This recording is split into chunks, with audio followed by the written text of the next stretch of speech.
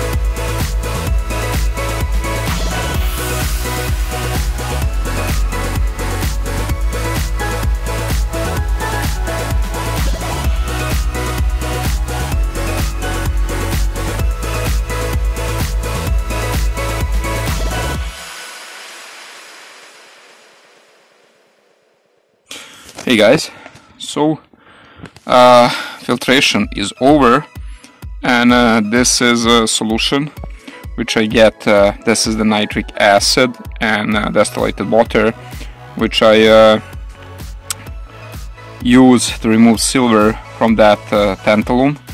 So right now, this is HCl, hydrochloric acid, so let's drop some very quality silver. Yeah, look at that. This tantalum, it's never fail. Look at that amount of silver chloride.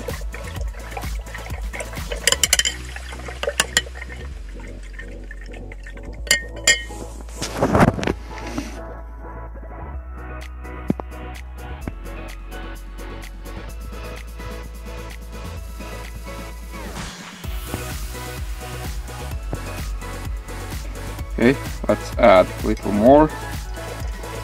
Nope, no more in the solution.